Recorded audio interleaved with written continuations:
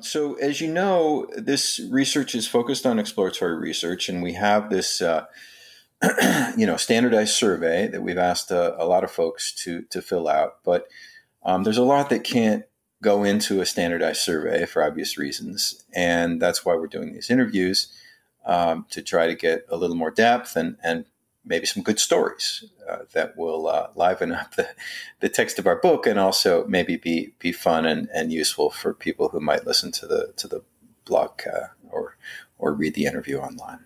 Sounds like an awesome project. Well, thank you. We're excited about it, and again, really appreciate your willingness to participate. So I'll give you some questions, but you should feel free to answer them in any way you wish and dilate in any way you wish, because I'm sure there's some things that we haven't really thought of that you might want to throw in. And the general idea is what can we say about this topic of exploratory research, which we define as everything that occurs before you settle on a specific research question, hypothesis, and research design. So it's you might say the most dynamic, creative part of research is what happens before that line is crossed. And my first question is about your approach. Is there a typical approach that you follow in identifying topics for research? What seems to work best for you? I think that really varies. I guess I do a lot of text as data stuff. And so I think I'm often looking for interesting text data sets. Mm-hmm. And what I mean by interesting is often data sets that people have never looked at before that I think might tell us something about longstanding questions that we've had in the discipline. But because I think no one's ever looked at these data sets before, or sometimes they haven't really been explored, it does take quite a bit of exploratory research to figure out what they can even tell us, or what can even be measured from them. And so I think that's sort of a complicated part of the process. But often, I study Chinese politics. I'm interested in censorship, propaganda, but more broadly in, state society relations in China. And so I'm always sort of have my ear to the ground for interesting data sets that reveal some of those interactions, from social media data sets to I'm working on a lot right now on court data set, a court data set from China. Mm-hmm. So that's usually where I start looking. Great.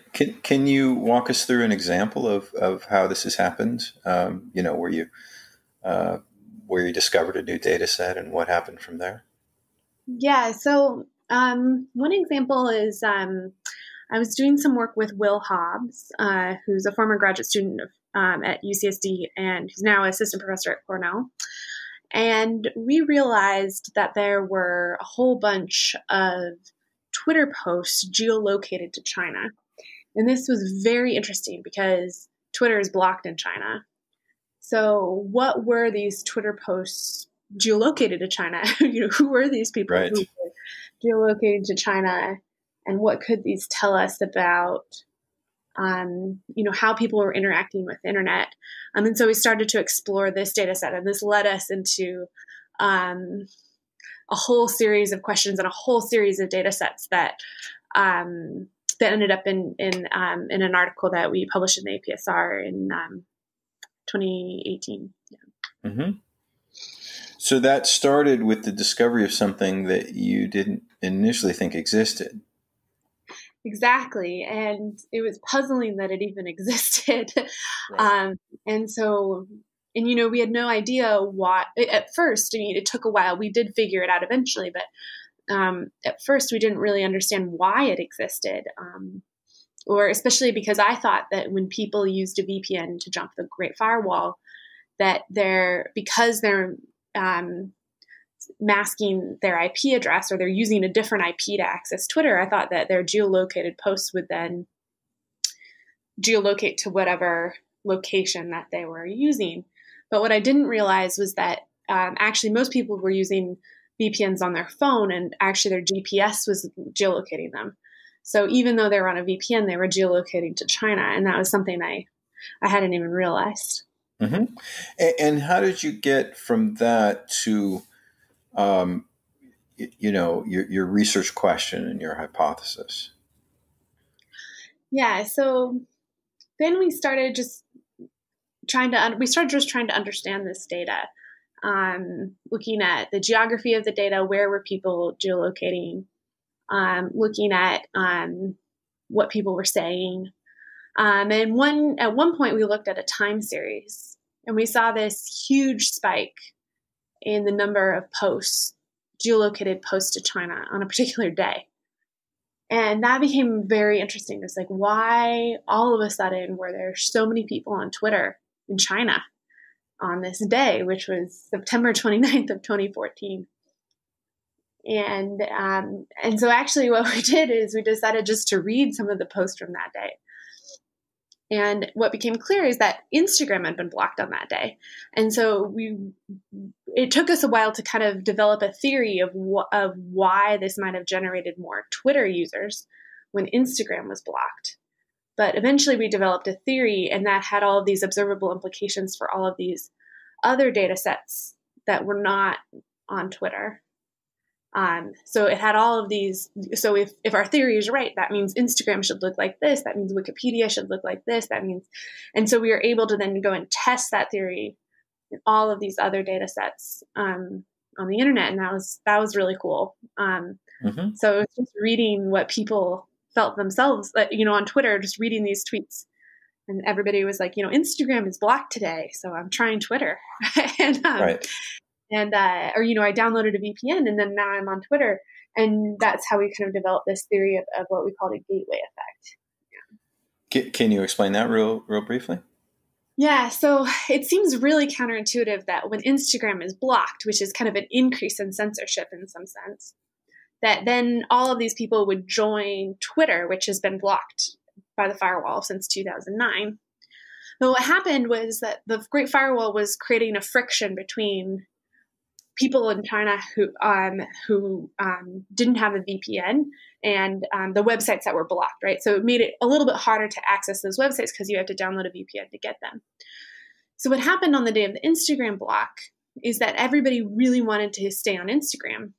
And so even though the Instagram block decreased the overall usage of Instagram, all of these people downloaded a VPN on that day to get on Instagram. And then once they were over that friction, once they had jumped the wall, then they decided, hey, I'm already across the wall. I'll get on Twitter. I'll get on Facebook. I'll get on Wikipedia. I'll get on all of these websites that have been blocked for a long time. Mm-hmm. And so we called it a gateway effect because Instagram had created, when China blocked Instagram, it created this motivation to get across the wall. And that was kind of like a gateway drug or something to all of these other websites. And once we sort of originally we looked at the economics of crime literature, and that gave us a nice model to kind of model this out. And then we kind of saw in geolocated Instagram data, in Wikipedia data, we saw this sort of happening on a larger scale. Mm-hmm. Well, this example is interesting because it illustrates that there are many ways of coming up with ideas, right? And the traditional approach, which is I have a theory and now I have a hypothesis and now I look for data to test it, can sometimes be flipped, right? You can start with the empirical material and that can lead you to a question and a theory. I think that's absolutely right. Actually, I think if we're honest with ourselves, or at least in my experience and in talking to a lot of people, mostly we're drawing on some type of data to create a theory. It might be quantitative data, or it might be interviews, or it might be, our own intuition. But our intuition often comes from interaction with data, mm-hmm. in some sense. Right. And so I think that documenting this process of discovery and separating it from testing, I think is really important. Right. And now, do you feel bashful in saying that in public? So we've been working a little bit on this, trying to sort of formalize this in the text world, because text is really high dimensional, kind of like our world, right? It's very high dimensional if you think about it that way. And you have to figure out how to measure concepts from text. And to do that, you have to interact with the data to decide on what concepts you want to measure. And so I think we just have to be honest that at some point we are interacting with the data to refine our measures. And then after that, we need kind of new data, or, to start over and do something and do a new experiment or something that then tests whatever theory we've come up with within that first step. So I think it's completely, I think if you discover as you're testing, that can be problematic. And I think a lot of people recognize that. But if you discover and then test, that seems to me to be, you can identify the effect without making your discovery part of your testing. Right, right, sure. So the key would be some kind of out of sample testing, I guess. Yeah, sort of drawing a line and saying, now I'm going to test this on new data. I'm going to test this in another experiment. I'm going to, make sure that my discovery is not, overfitting to, I'm not using discovery to overfit in a testing framework. Yeah. Right, right. So leaving aside this issue of, that line between exploration and testing, does exploring with data seem to you similar in some respects to the exploration that goes on, let's say, when someone's doing a more ethnographic style of research? Yeah, I do think it is. I'm not trained in ethnography, and I have never done an ethnography, so I'm inferring what people do when they do ethnography by reading ethnographies, but not knowing for sure. I think, but I think sometimes I, especially looking at text data, I think of it as interviewing people in some sense, right? Which is, we can look at these large trends using text data. Like we were kind of looking at this time series plot of these Chinese Twitter users. But then we can also go and interrogate the data themselves by reading them. And a lot of what we discovered was actually just reading individual posts, and that actually told us what was going on. Mm-hmm. And so I see, so I certainly have benefited from the individual data points, right? Even we're doing a lot of work with Chinese court cases, and reading individual court cases we've found to be very, or even taking what we find in the data and asking judges about how they would interpret it, right, can help us try to understand the data generating process in some sense, right? Mm-hmm. Where the people and their incentives, and then develop a theory from there. So I think I see them go very hand in hand, and both are probably very useful at that discovery phase. Great. So here's a question about your theoretical framework. Do you find that there's, a connection, let's say, between the work all the studies that you've done, or are you more eclectic in your search for explanations? I think I'm driven by a few questions or a few puzzles that really just make me want to get up in the morning and do research. One is why does censorship affect people when it's circumventable? That's a question that's kind of driven me for a long time. And so I always am looking for data sets that could help me answer that question. Another is, what are government strategies for manipulating information, and how are they responding to people's behavior? Mm-hmm. And so I that question just always makes me really interested. So I think there are questions, like, there's some data sets that come across my desk that I don't find interesting because I don't think they can speak to, or my guess is that they can't speak to questions that I find that I'm, really passionate about. But yeah, certainly I think intellectually they're all related. Right. Sure. And do you feel that your research is related in some respects to your life, your personal biography? Or is it more of an abstract intellectual endeavor? Not that there's anything wrong with that. I think in some ways it's related. I mean, certainly I've spent a lot of time thinking about, as an undergraduate, I started studying Chinese when I was a freshman in college. And I guess my passions as an undergraduate were studying China and Chinese, which was so interesting, and studying statistics. And so those were both things I found very interesting. And I guess I could use both of those trying to understand censorship and propaganda in China, especially. I became really interested in machine learning as an undergraduate as well. Mm-hmm.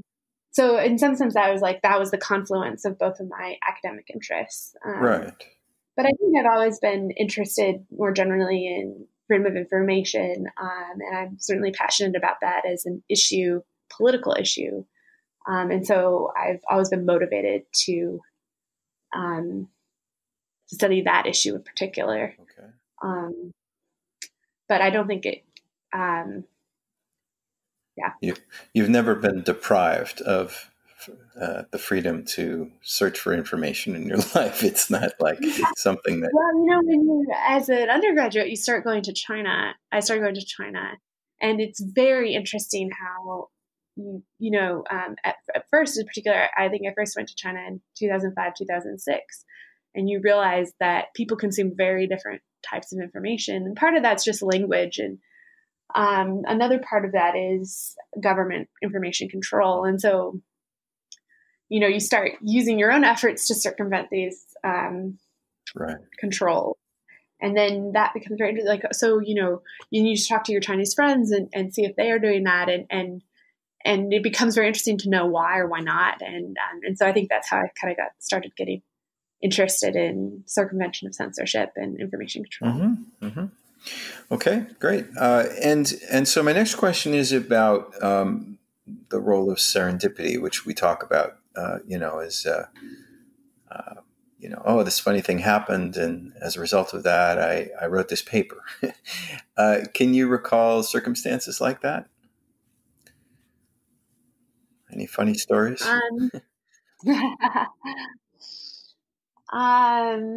Definitely. I think there's serendipity in every research project. Right. I feel like. Right. So I think some of it's just getting access to the data that you've always wanted access to. Gary and Jen and I wrote a paper on the 50 Cent Party in China, and we always wanted to write on the 50 Cent Party. This is online. People allegedly paid to spread online social media posts, and everybody had been talking about this for a long time. So much that there were like jokes online about, oh, you're a 50 center. It was like an insult that people throw around. But we realized that the major impediment to studying this is that you have no ground truth data. So, you could say anybody's a 50 center, but you don't really know if they're, And so then all of a sudden this leaked data set of, online propaganda posts came across our lap.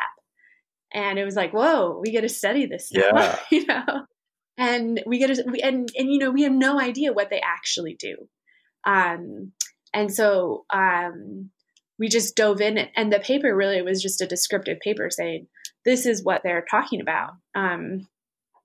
It was really purely description, and just, writing that down. So I think there's serendipity just be coming across that data set. Absolutely. Cool. And when you are counseling doctoral students or master's students, who are looking for topics and maybe having a bit of a hard time, what sort of advice do you give them?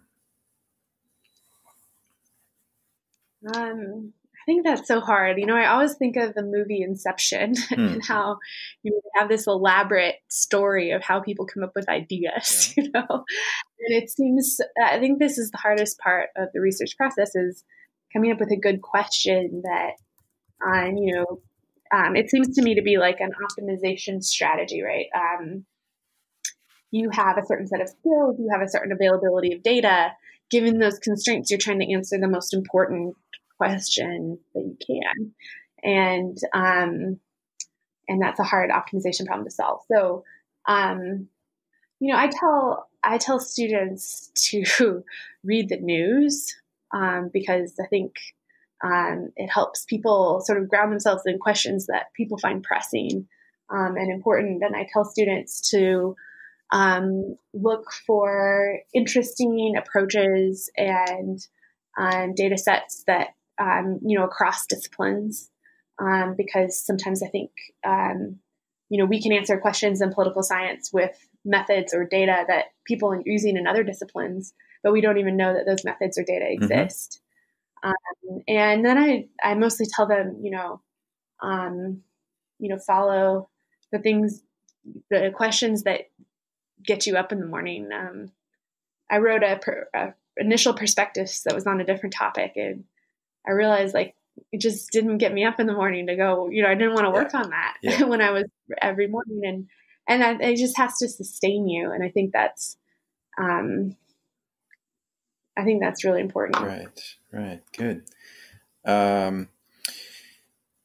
Do you, when you look across our discipline, and you can see some people who are just incredibly creative and productive, and others who seem kind of stuck,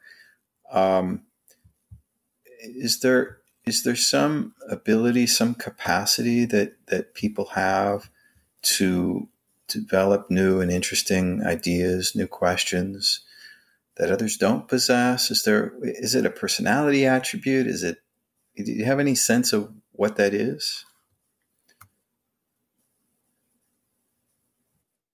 That's a really good question.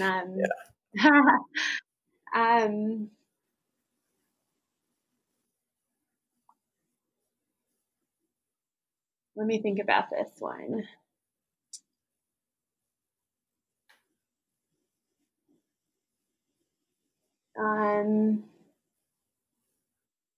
I think it's hard to say, because,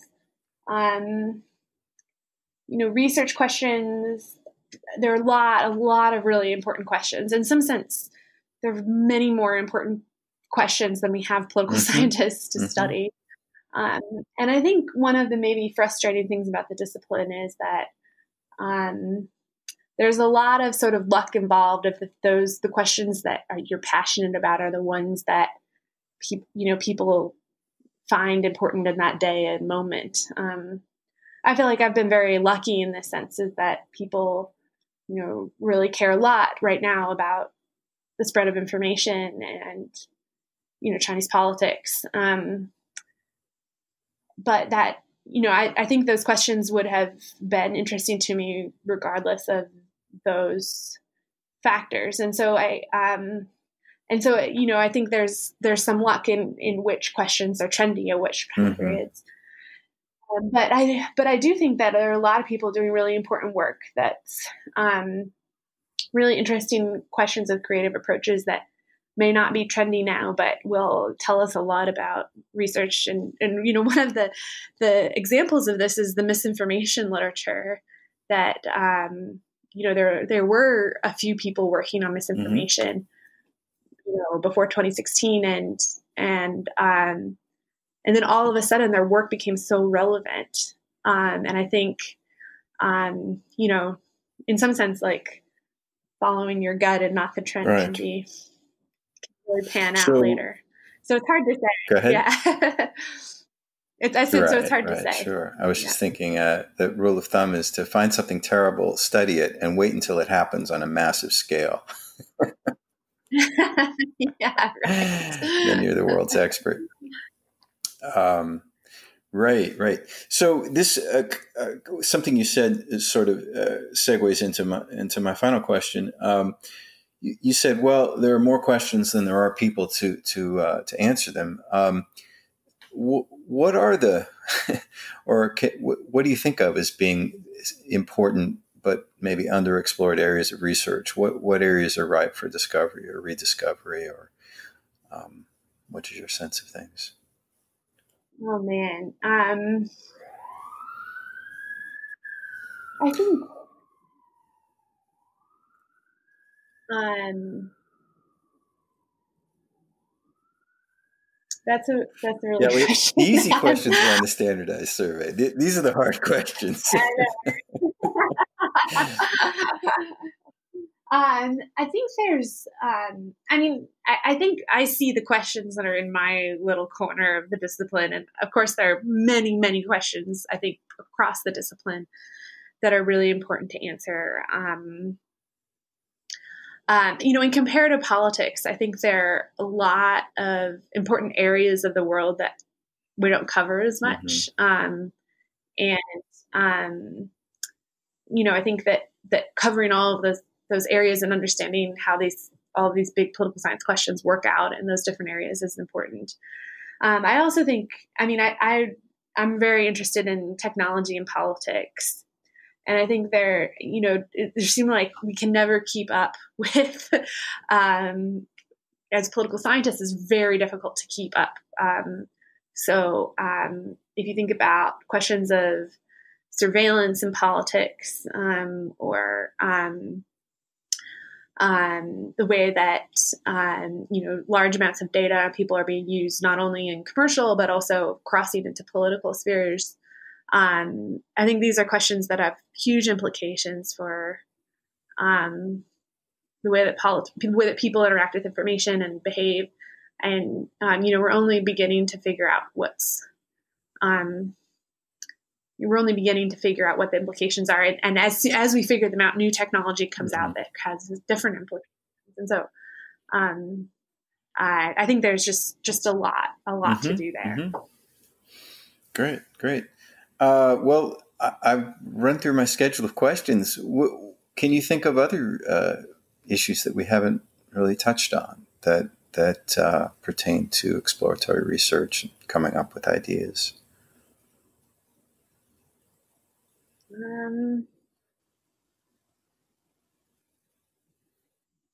No. I just think it's such an interesting topic. I'm really interested to hear your other podcasts. How other people think about this. It would give me some good ideas of, I think that those moments in your office with a student who's trying to come up with a dissertation topic are some of the most, intellectually difficult. And the fact that we don't think about,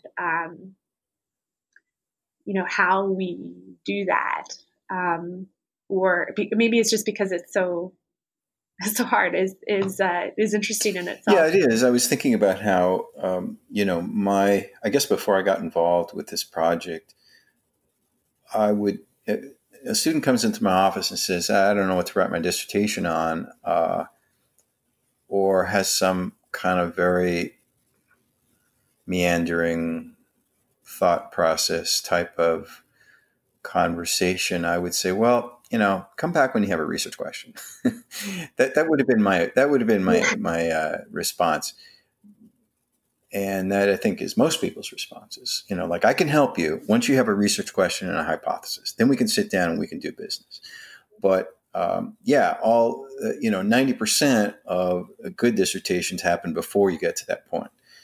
And so it's really hard to know what to do, what to advise someone, or it's not even clear to me what I do, because it's so, I guess once one has been in the business for a while, one thing leads to another, and one is rarely sitting around thinking, what do I work on next? It's more like, which of the 12 projects that I've committed to am I going to work on right now, given that I'm behind on all of them?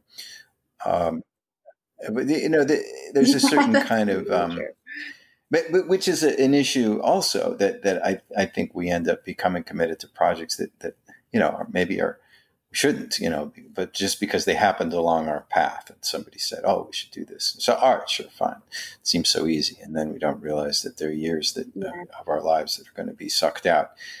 So I wonder sometimes if even the people who are super busy and super productive are really making rational choices. And you termed it, I think, appropriately as an optimization problem. Are we really optimizing? I don't know. Yeah, that's a really good question. I find that too, the sort of, we have to finish this paper because we started it. Sunk cost fallacy, right? The sunk cost fallacy is the tough one. I think there are moments when it's important for career reasons to do that, but I agree. You can lose years of your lives on projects you maybe can't answer the questions you're necessarily, or won't. Yeah, hard. Well, thank you so much.